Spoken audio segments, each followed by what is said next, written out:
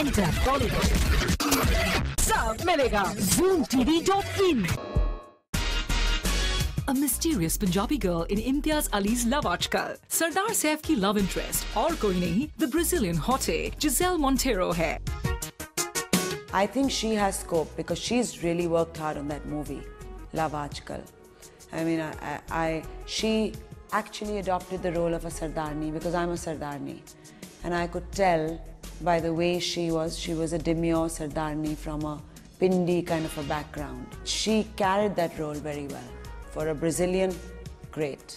इस impactful import को ना ही हिंदी बोलना आता था और ना ही नाचना, पर उनके इनोसेंट, ब्यूटीफुल और सरप्राइजिंगली इंडियन लुक्स ने उनके लिए बॉलीवुड में जगह बना ली है. जिसेल का कहना है कि उनकी किस्मत में ही लिखा था to come to India and play a role. उनके फादर हमेशा उन्हें इंडियन ही बुलाते थे और इंडिया के गाने भी सुनाते थे. अपने करियर की शुरुआत उन्होंने मॉडलिंग सीखी 17 साल की उम्र में. She travelled to Italy, Germany, France, Greece, Hong Kong, Singapore, Thailand and Philippines. पर जब 2008 में वो आई मुंबई, उनके जीवन का काया पलट ही हो गया. लव आजकल में वो सैफ की फॉरेन गर्लफ्रेंड के किरदार के लिए ऑडिशन देने गई थी, पर इम्तियाज की वाइफ वहीं पर थी और उनके कहने पर जिसेल वाज कास्ट एज हरलीन. इस फिल्म में उनके डायलॉग्स तो बिल्कुल भी नहीं थे, but she is all prepared for a next speaking role क्योंकि वो हिंदी सीख रही हैं. तब तक she graces magazine covers and headlines fashion weeks. She looks for another role that fits her as much. ये एक्सोटिक ब्यूटी है इस काउंटडाउन की मोस्ट इम्पैक्टफुल इम्पोर्ट नंबर 3.